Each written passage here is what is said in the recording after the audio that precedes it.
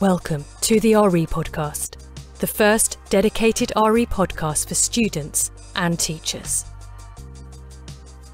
My name is Louisa Jane Smith and this is the RE Podcast and the next episode in the special collaboration we have with Ashkundi on the decolonisation of RE. Ashkundi is head of RE in Yorkshire and is also the founder of Teacher Consciousness, a movement based on a belief of equity and authenticity in the curriculum.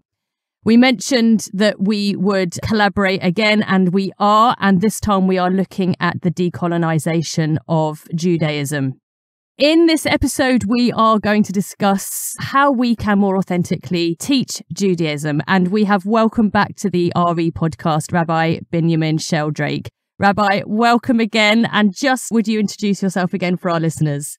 Thank you. Yeah, it's a real pleasure to be back. And my name is Rabbi Binyamin Sheldrake. I'm the rabbi here in Adat Yeshua Messianic Synagogue in Norwich. I'm also a member of the exec of the Union of British Messianic Synagogues and the United Messianic Synagogues, which is the international outreach arm of the National Union. And I'm the president of the UMS in that role as well. So I've got multiple hats. I also do all the rabbinic intern training here and obviously the conversion classes and things that we do in the synagogue as well as the teaching. So I'm the lead rabbi here in the synagogue. There are others in that leadership team as well. So briefly, that is me. Ash, welcome back. Thank you. Thanks for having me back. Do you just want to quickly explain the term decolonisation? Yeah, so decolonisation is effectively looking at the removal of the colonial lens that the curriculum often presents, reflecting on why that colonial lens has often shown itself to be at the forefront, but then making sure that we're representing communities as they are and not necessarily what we think they are, showing that we're as authentic as possible when representing communities across the globe. So before we get any deeper, Rabbi, something that we're really curious about is when talking about Judaism, what in your mind is perhaps the most authentic language that we could be using when referring to the tradition? If even referring to it as a tradition is the right word. Exactly. I mean, it opens up a huge can of worms, doesn't it? Even before we begin to answer that question, we have to ask ourselves, what do we even mean by Judaism? It's very easy to label something with broad brushstrokes and actually cause a huge amount of offence and harm. One of the problems that we have, of course, is that for most people, and I guess as you as RE teachers will be fully aware of this, you open up any RE textbook on Judaism, and I guarantee you it'll be filled with pictures wearing black hats, long locks on the side, black and white, clothing, seat hanging around the thighs and so on. It'll be largely male dominated. You'll have pictures of rabbis and other Jewish men at prayer and so on. Very few, I would suspect, of Jewish women at prayer. You'll have pictures of the famous Jewish sites in Jerusalem, the temple, the Western Wall, and so on, all those kind of things, plus the usual bits and pieces, shall we say, the realia of Judaism, whether it's the Lulavim from Sukkot or dreidels and the usual bits and pieces. All of this is normal in terms of most people's understanding when they're looking at this, but what most people fail to understand, the moment they do that, what they're doing is actually teaching a version of Judaism to the children. And I mean, it's just a version of Judaism.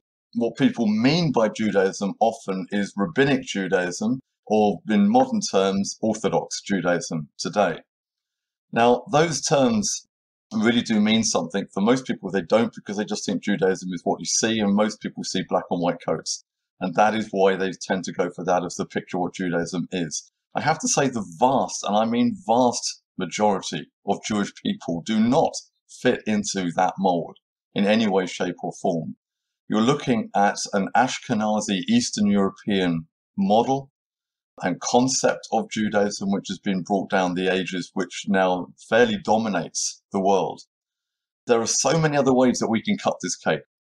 First and foremost, we can talk about Ashkenazi Jews from Eastern Europe versus the Sephardi Jews, who are the Spanish, North African, Middle Eastern Jews. Ashkenazi Jews tend to look very European.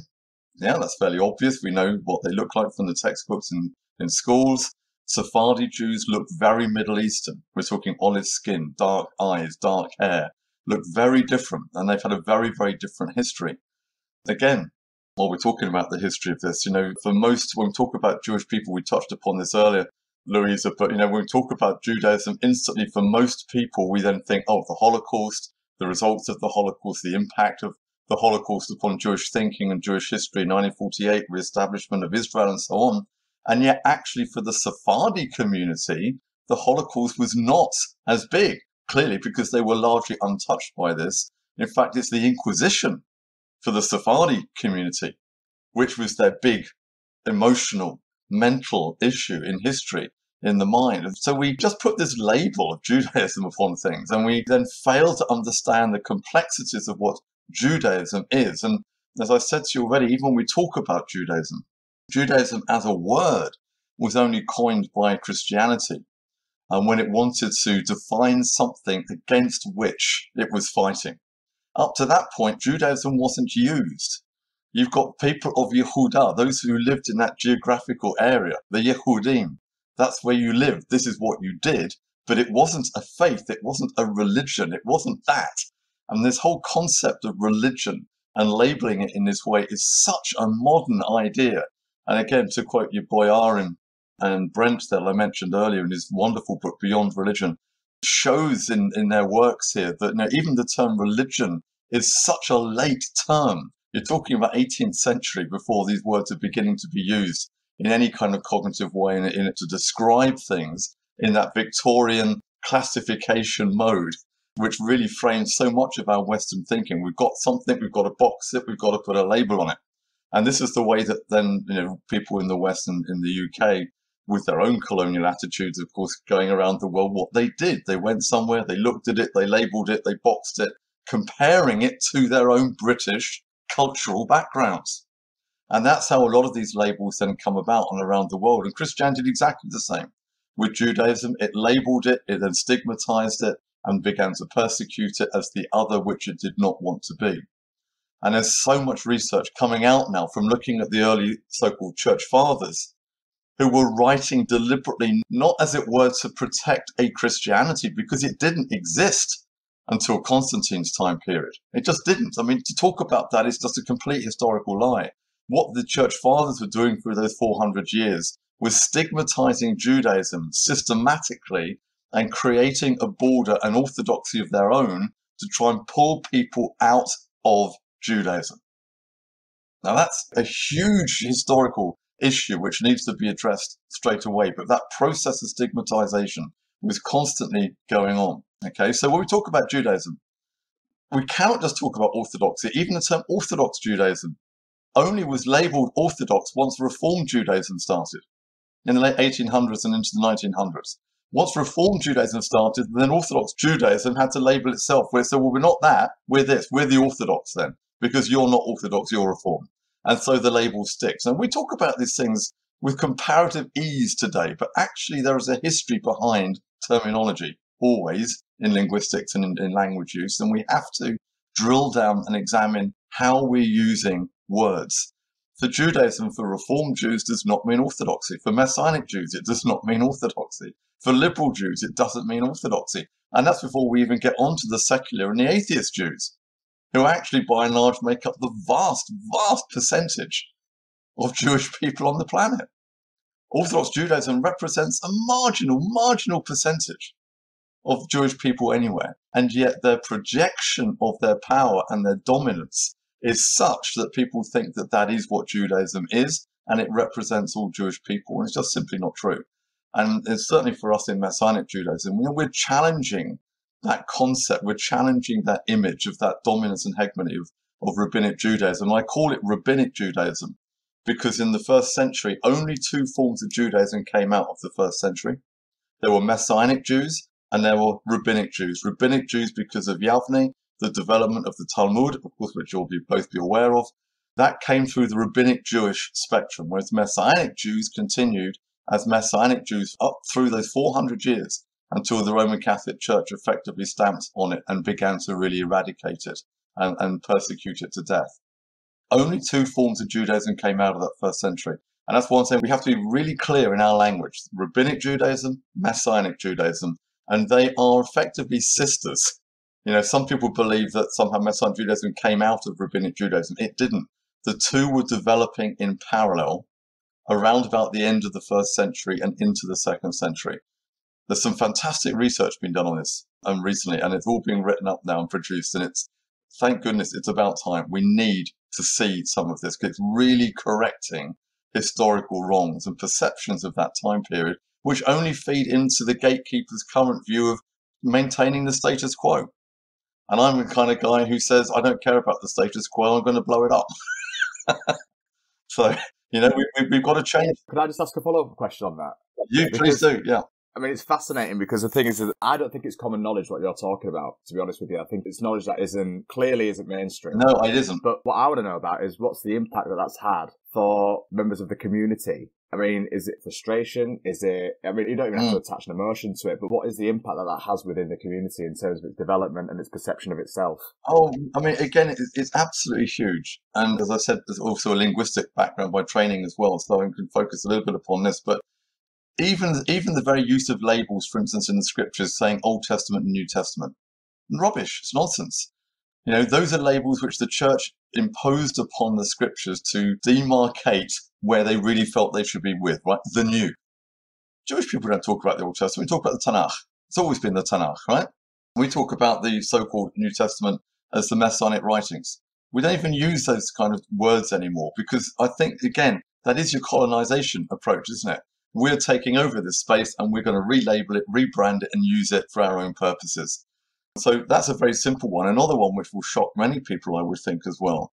In our English Bibles, in the so-called New Testament, we've got this letter of James. Now, in every other Bible in the world that I've read, certainly, and there may be languages I've not read, but in certainly all the ones that I have seen, it's not called the Book of James, it's called the Book of Jacob. Now, that was its original name, the Book of Yaakov. And do you know why it's now called the Book of James in the English Bible? Because they named it after King James, because the king wanted a book in the Bible named after himself. Now, how insane is that? It's not the Book of James. Now, this is the level we're working on here, And again, as you say, Ash, I doubt that's common knowledge. But this is the level that we are working on, that kings are able to actually say, I know what, I'd take a bit of that Bible, put my name on it, because I quite like the idea of that. It's ludicrous. This is the colonization of the scriptures. So we call it the Book of Yaakov. One last thing that I want to ask. I haven't got anyone. I've only just started here, Ash. I've got like half an hour on this. One last thing that I want to ask. Sorry, That's all right. I feel redundant here. Because when you talk like this, I mean, I'm assuming this is the first time you've spoken like this because you're clearly very eloquent. What's the response and the reaction that you usually get when you are to speak to people like this? And so whether people who aren't part of the community, who you are trying to authenticate the community effectively, what's the kind of response that you receive? Is it usually positive, negative, somewhere in the middle, neutral? What is it? As you would expect, I suspect, it depends on who you're talking to. If you're talking to individuals who are doing their own research, who are open, want to understand more, enjoy looking through history, looking at reasons of why theologies come about and so on, then for those kind of people, then we find enormous openness and excitement about what we're saying because, we've been very careful in our own union here to really base our vision, if you want to use that word, on the academic research that is currently going on. We really root all of this into something which is substantial, it is real, it's being done by experts, researchers, professors, both Jewish and Christian, I have to say, on the first century, and there's a lot of work now coming out on this. So, we're very careful, as you say, to talk about that authenticity element. We've got to be based on something. It can't just be wishful thinking.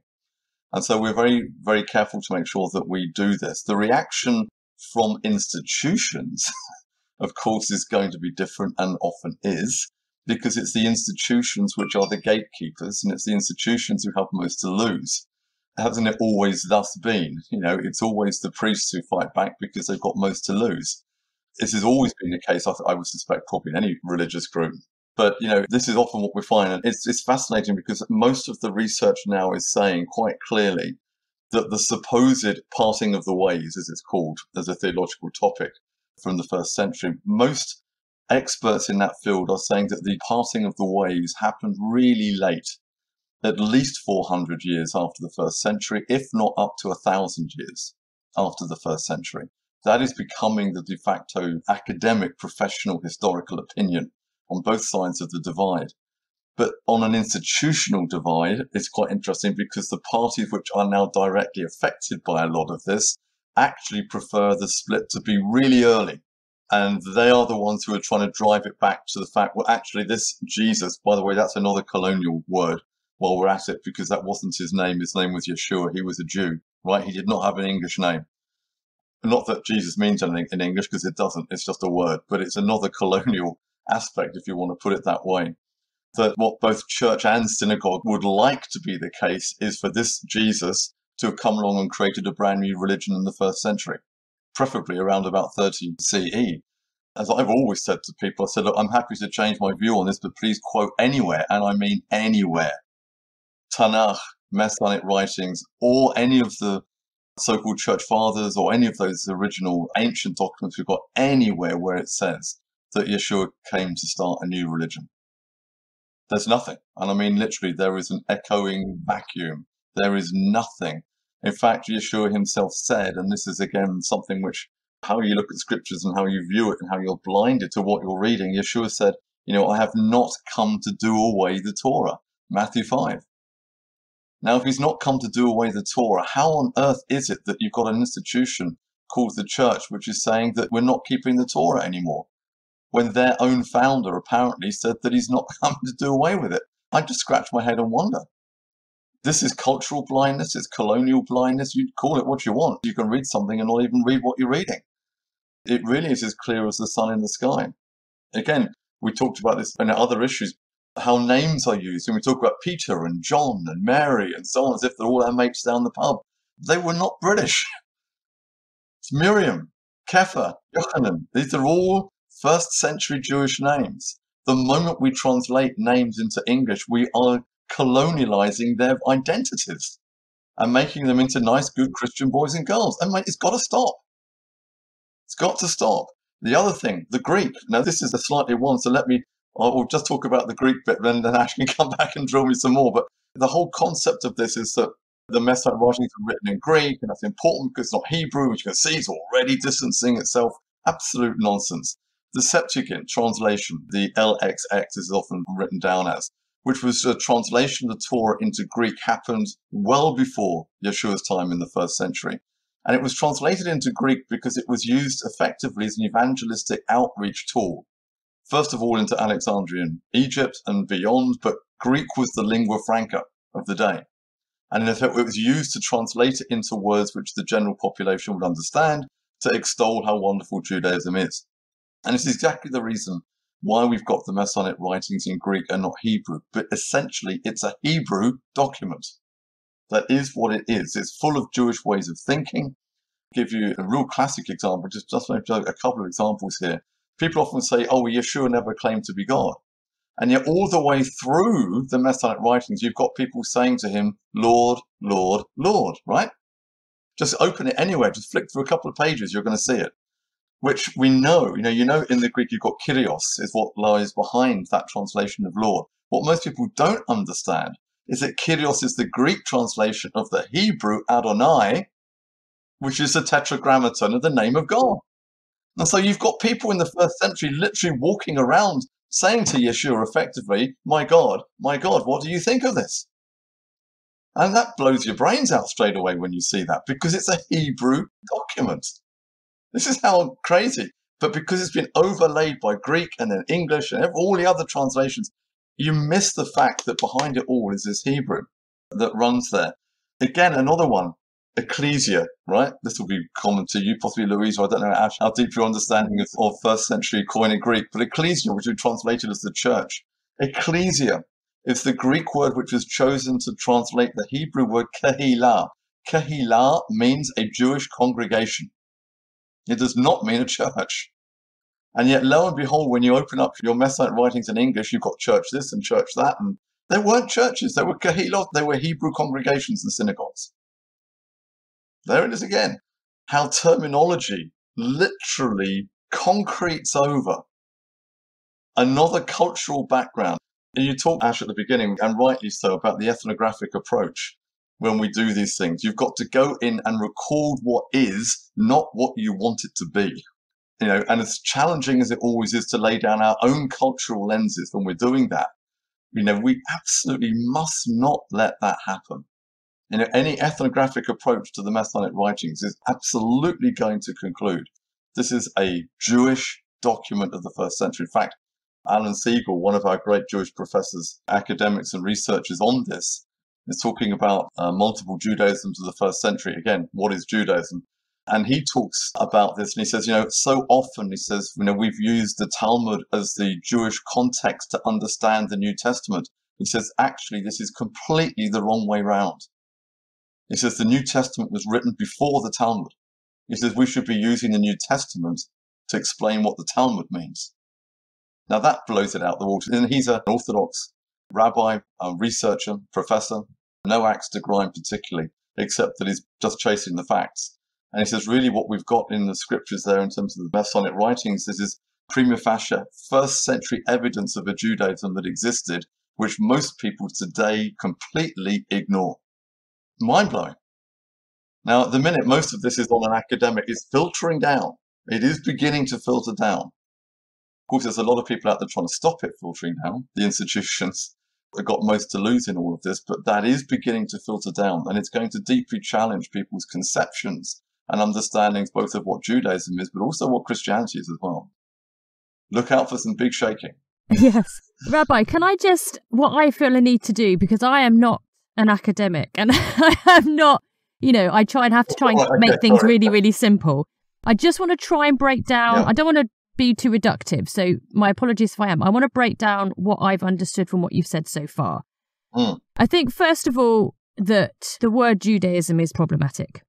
So that's the first thing, that this is a word used by Christianity in order to control, compartmentalize and reduce something which is much more complex. That was its roots, and I think it's far more fluid than the monolithic concept that we have of it, certainly, Yes.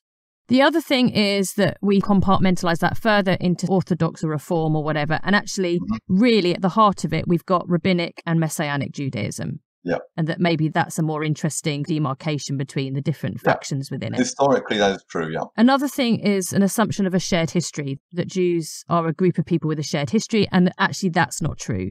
That different Jews have had a very different history, some of which impacted by the Holocaust, some of which not.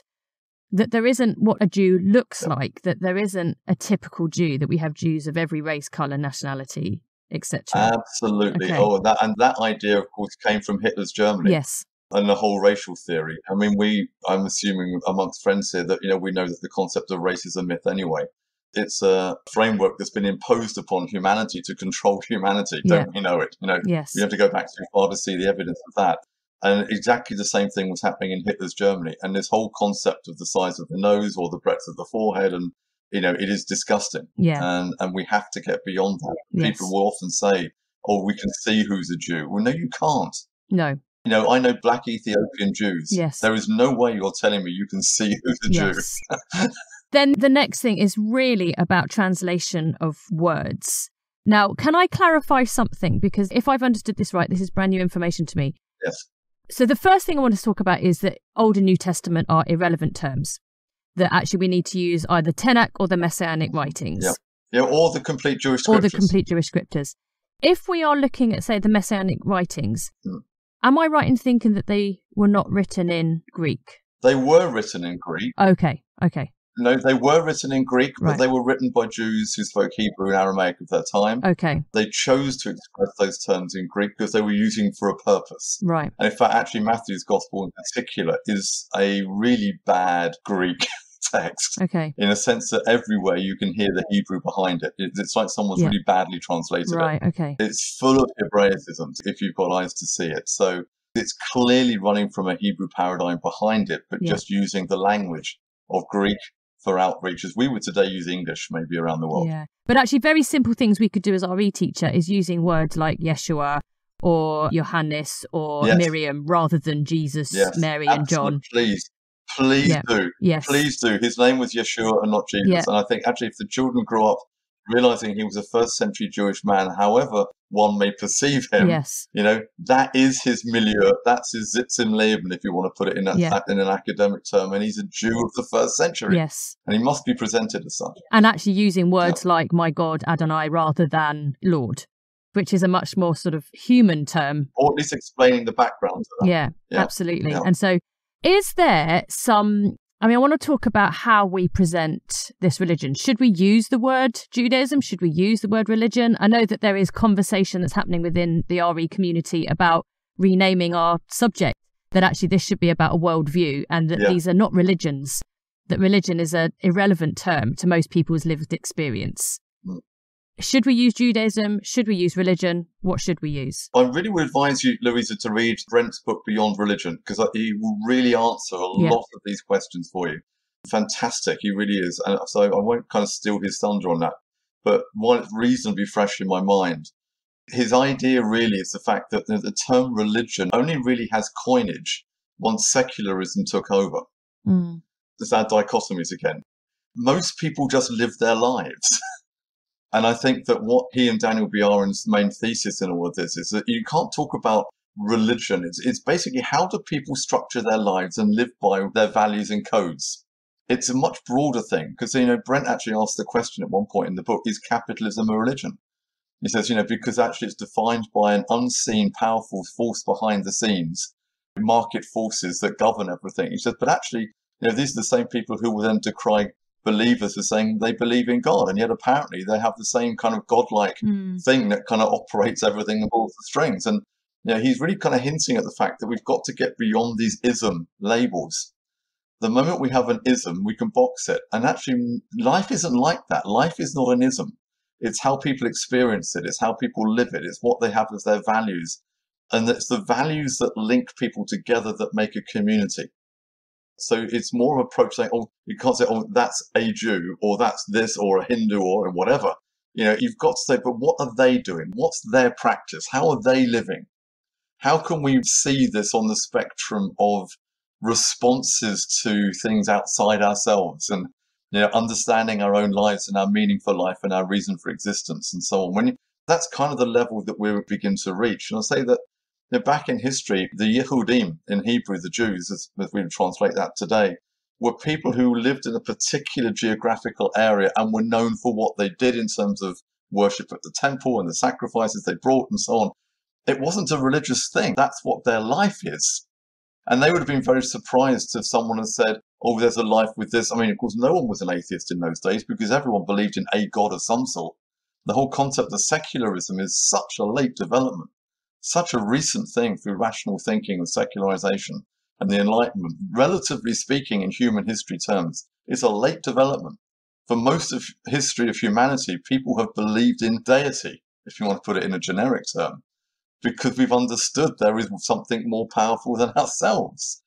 And that basic concept is what links ideas, I think, if you want to put it in its global sense. But now it was quite an interesting development that happened around the first century, because up to that point, even within Jewish thinking, each nation had its own god. And of course, the Roman Empire was happy to absorb all of these tribal deities. They were very inclusive in many ways, rather like kind of modern Westers in some ways, although not quite so anymore, but that inheritance of it. But what happened around in the first century in Jewish thinking was a move from a kind of parochial particularism to a universal view.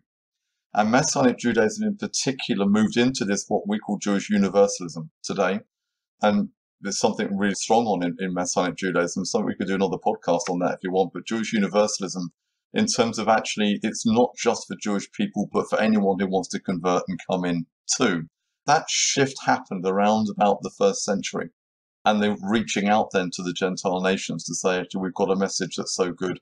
It's not just for us. But that is linked, of course, to monotheism. Monotheism, if there's only one God, then there is only one God, and that means everyone ultimately will worship him, right? There's linked to a kind of philosophical, theological concept which goes on there. But this shift happened around about the first century and therefore began to change things. Sorry, I don't know how we got onto that, but it's a good answer. And it's interesting, isn't it, that actually I'm just thinking as you're talking that nationalism is almost a religion because it's a base, it's based on a belief in a country, which isn't something that exists. They're imaginary lines. No. And bizarrely, this is what always makes me smile with this one, because actually, bizarrely, people treat their own nation as a religion and a faith. They really, really do. And yet from a scriptural, from a Torah perspective, there's just the nations. And from a historical view, nations come and go, don't they? Where are the Hittites today? Can you have a Hittite passport? Can you get a Canaanite passport? I mean, they don't exist anymore. Yeah. Nations come and go. Empires rise and fall. Where was the ancient Babylon, the Persians? Where are they? They're gone. Where was the ancient empire of Egypt? Gone. The ancient empire of Greece? Gone. The Roman Empire is only limping along now because of America, one could potentially suggest. Even that's beginning now finally to fall apart. What we're looking at in future, maybe a Chinese empire, a Russian empire, but this is history. There are no borders set in stone. They just aren't in that sense. These are human constructs. And yes, I think you're right. Nationalism is another religion in that sense, because people commit themselves to it. They fight for it. They kill people for it. They're willing to do real damage, and they structure their whole lives around it. Well, that's getting to anyone's understanding very close to, a system of religion, if you want to call it that. Yeah, but you're right. So another question that I want to ask is, in terms of looking at the tradition within the classroom, from your perspective, what do you find that we get right? And then what are the things that we could improve on? That's quite a difficult question for me to answer, because I'm not in a classroom every day. So I'm probably not entirely sure exactly how you do that now. I mean, I was actually head of RE many, many years ago when I was a high school teacher. I only did it for a year, and it was a very challenging year. But what I do remember, even from that experience, was the sense of, well, first of all, the children really not understanding the relevance of RE, RS, whatever you call it, in the curriculum. And that, of course, is because of the real overload of secularism, which otherwise is taught within the curriculum as the default value. And, religion is not seen as something that has any relevance to the modern world. It's not seen as something which has any influence in the modern world. My comeback on that one, I suppose, first of all, would be to show the children that even today, religion, in that sense, has an enormous impact upon the world. Honestly, one needs only to look at the Middle East to understand that. For people to minimize faith and religious outlook on life and say it has nothing to say to the world is doing a serious harm to people's understanding of the way the world ticks. It's simply not correct. I mean, I suppose, Ash, as well, from a Hindu background there or something, if you're looking at it in that way, if you look at the division of India and, the historical aspects of that with Pakistan and India, and faith, religion impacts everything deeply. It truly does. And actually, maybe, am I allowed to say this? You have to edit this out maybe if I'm not allowed to say this, but, maybe even in our own British political system, if faith had had a bigger impact upon our politicians, maybe they wouldn't be doing the stupid things sometimes they do. And maybe they'd sit back and go, should I be doing that? I'm not going to get into any more details, but, we need values of that ilk to be impacting our culture for our own sakes and sanities, because the moment you begin to abandon that and say that it has no more relevance, then we're rapidly sliding towards the law of the jungle. The bully wins out, the loudest mouth shouts. And that is the demise of any culture and society. We deeply need if you want to put it, religious aspect. And the children do not understand this. They think it has absolutely no relevance at all. And when I go in and do assemblies in schools sometimes, I often sort of point out that some schools have some rules on the wall in the assembly hall and things. And I say, look, the reason you've even got these is because Judaism gave the world the 10 Commandments. We begin with a structure that says there are things you should not do. Because if you do them, it's going to cause harm and damage. And the academic inheritance of that, cultural inheritance of that, that's come down the eons, is that we work within a legal framework of right and wrong, and there's punishments for doing wrong. All of that is an inheritance of this, ancient Torah system, which has come down through the West. We abandon it at our peril. We really do. But of course, the world is doing that. So that, I would say, in terms of relevance, to show the children that is true. And also, the decompartmentalization of religion has to stop within the classroom. It's not this is this, and that's the only version which is any good, and it's the only version that we accept. That has to stop, and I think about shall we say, the triviality of it as well. Jews hold this and they do this. That is so far off the center. You need to be getting down into values, to drill down into what it means, to look at how Jews live. I'm speaking for myself here, to look at how Jews live in reality. in their own lives and the impact of that, of how they get by with things and the issues that we juggle with and so on, the intercommunal issues, and so on. That really represents real life and really sort of reveals and shows the impact that is actually going on. And the relevance goes up. I think this is this big disconnect that really needs to be overcome there, I think. Yeah, that sounds like it's just a negative. No, not at all. And actually something I'm looking at doing in the next season is talking about people's lived experience. And what I've called for is for listeners to send me a voice message of the impact of whichever faith they're in on their life and how it influences them. Because I think this is real. This is lived experience. This is authentic. This is people talking about their lived experiences. So just anyone listening, if you'd like to talk about how your faith influences your life, then please get in touch. I want to ask now, Rabbi, a difficult question and a difficult subject that we've touched upon just earlier in the episode, which is about, one, whether we should teach the Holocaust and associate that with Judaism, whether we need to move on from that, and if we do teach it, how do we do it without pigeonholing Judaism?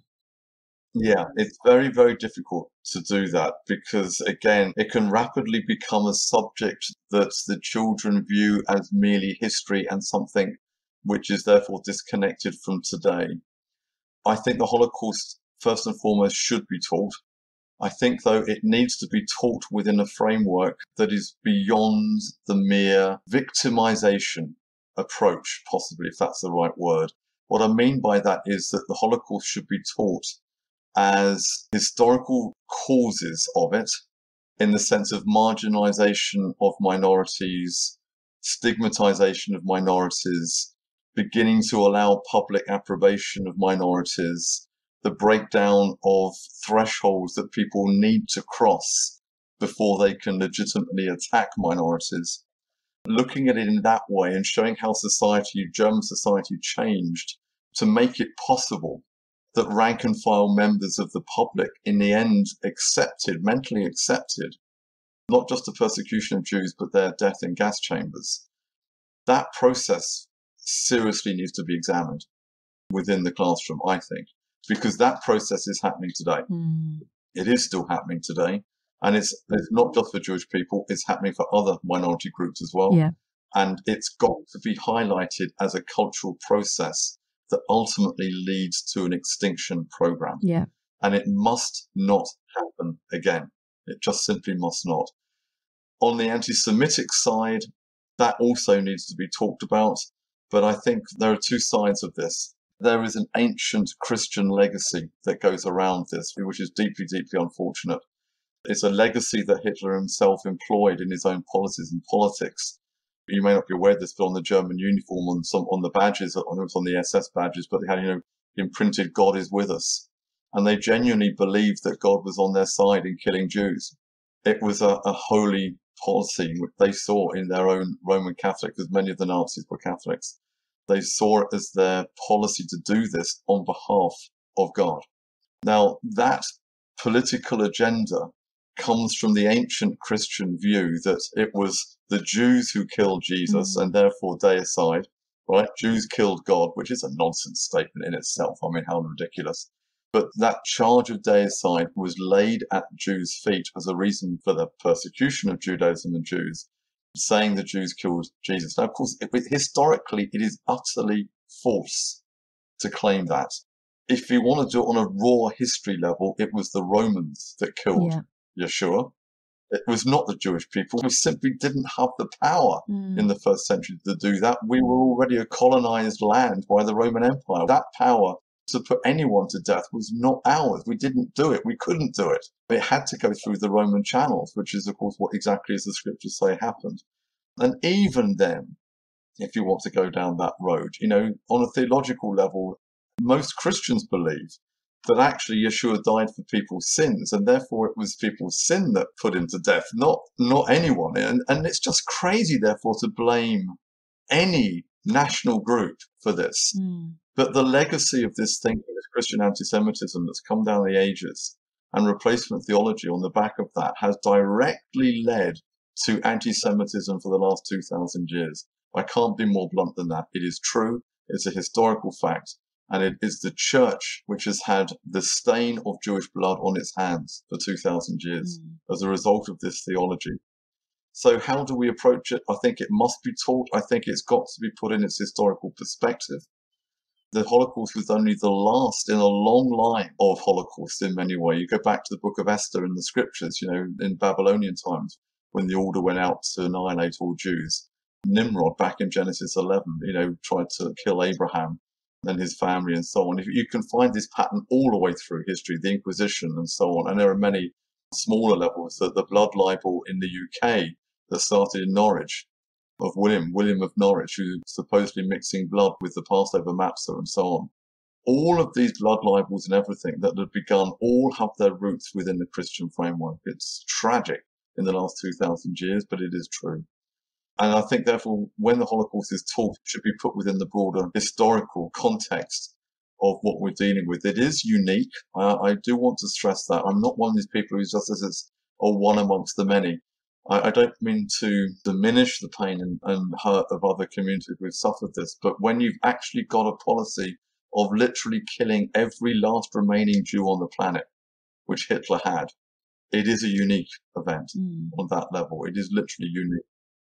And tragic that 6 million plus the million of children and everything else. And I'm not diminishing the death of the Christians and the gypsies and the disabled and the homosexuals and everything else. I'm not diminishing that. It was dreadful what went on. But within that spectrum, the Jewish people had a very unique seat because Hitler decided that he was literally going to exterminate a whole nation of people. And there is that unique element to it in that way. So yeah, it must be taught, definitely. Yeah. I mean, I'd say, I think you're right. I think it's not necessarily unique if we look at Rwanda and what happened there in the 90s. I understand that, yeah. Yeah. I think what we have is a bigger picture, which is there's a history to it which seats it as a unique development within that long tradition of anti-Semitism. But I think that's what it is. It's let's have a look at the conditions by which that happened. What happened in the 50 years before that, or 150 years of anti-Semitism that then justified that as a solution. And actually, let's have a look at how we're marginalising groups now. Exactly. Work with the history department, and do a topic on the Second World War and the Holocaust. Yeah. History teacher, RS teacher together would give enormous relevance to that whole area suddenly, which the children wouldn't otherwise see. Yeah, absolutely. Ash, is there anything you want to say just as a response to that?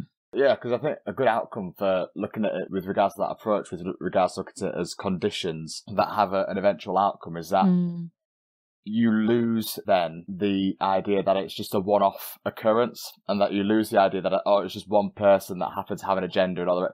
That one person, in that particular instance, happened to be a product of a particular set of conditions, which we consistently keep repeating. And that's the thing. And it's, I think, a really good tool, actually, which I recently tweeted out, was something called the Pyramid of Hate, where if you just go through the various stages of prejudice and discrimination over generations, it begins to gradually become more normalised. Yeah, exactly. Until eventually genocide becomes very normal for select groups as well. So I think it's a really, really important point that you've made, that if we look at it from a historical perspective where we are able to recognise the conditions, then it means that anybody can literally be the perpetrator and anybody can be the victim from something like this. And then everyone then has buy-in to try and stop it from happening again. And we must not let this happen again. We are beginning to see the rise of anti-Semitism across Europe. In the UK, we had our own synagogue daubed with a swastika a few months back. We had some anti-Semitic hate crimes committed against the synagogue. The police were involved. It's beginning to happen again. And it's being publicly allowed. It's beginning to be more acceptable. I just saw something this morning of some anti-Semitic chanting on a flight as an Orthodox Jew was walking down the middle there to get his suitcase out. It was in the Jewish News this morning. And, the fact that you've got people there who were not joining in, but were laughing and smiling and thinking it funny. Yeah. That is the public acceptance level growing. And that is where it starts. Yeah. And Ash, you talk a lot about this, don't you? That it's not enough to be not racist. You have to be anti-racist. Yeah. You've got to engage. Absolutely, yeah. Yeah. Absolutely, yeah. You thought on it takes a lot of bravery to do that, but I think the more you engage with the topic, and this is what I said, I think it was yesterday I tweeted this, it's honestly just about reading more and listening more. If you read and listen more, then when it comes to the challenge presenting itself, you're in a much more stronger position to, one, keep your head in that situation as well, because when you have knowledge, you're able to stay calmer in that situation as well, because you know what's coming. Yeah. And the thing is that you're then able to handle the situation in a much more calmer manner, and then systematically through, whether it is a conversation, for example, systematically dismantle each part of that person's narrative. Yeah. I'm not giving the scenario of a one-on-one conversation. I know there's a number of scenarios that happen, but I mean, I suppose it's slightly separate, but in terms of something like this, where you talk about anti-Semitism, Islamophobia, just anti-racism as a whole, in a sense, is that the more that you empower yourself to be able to have that conversation, it's never easy. It's never an easy conversation to have. No.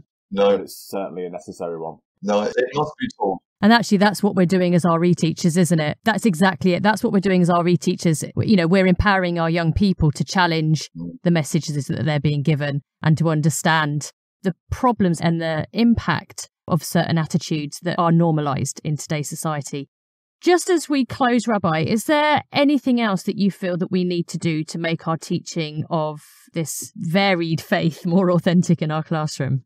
Yeah, my final thought really would be is please make it a living faith, you know, in the Judaism as a living faith.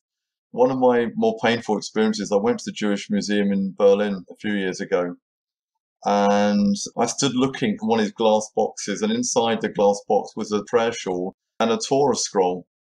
And I stood there and I thought, that's not a historical, you know, what is that? What is that doing in there? Yeah. I use this every Saturday, you know, and it really did shock me. And it's how we perceive things that, and this, again, is an element about the pictures and the textbooks and things that we use, which really send wrong images.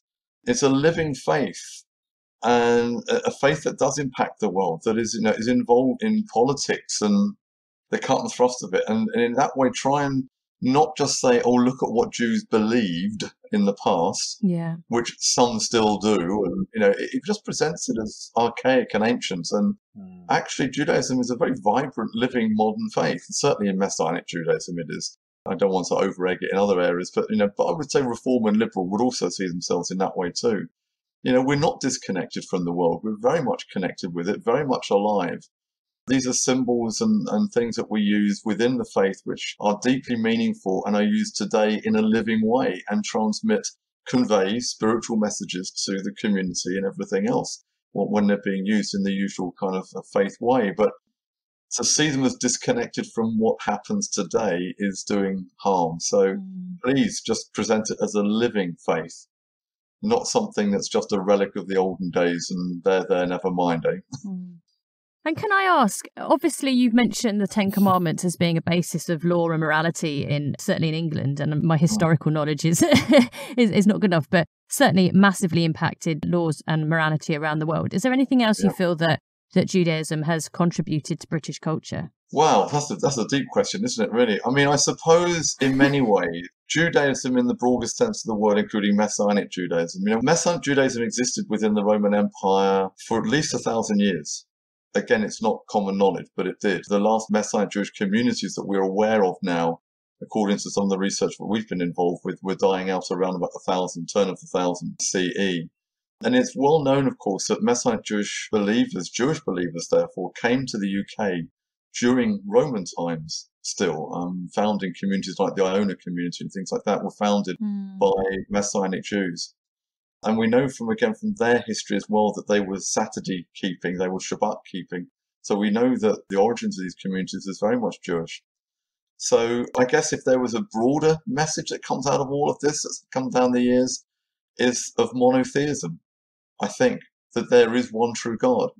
And, you know, we look at the impact in Britain, England, like, you know, I'm not an ancient historian of Britain, so forgive me if I use the wrong terms, but the old Celtic deities and so on, which were all put to one side as early Messianic Judaism / Christianity, if you want to call it that, at that point began to get a foothold in Britain through the Roman Empire. But I think that even underneath that, the fact that even Christians will tell you they believe in one God comes from Judaism. You know, Christians didn't invent that. It's a Jewish concept. It came from Judaism. And in many ways, that is our biggest cultural legacy and inheritance that we've given the world.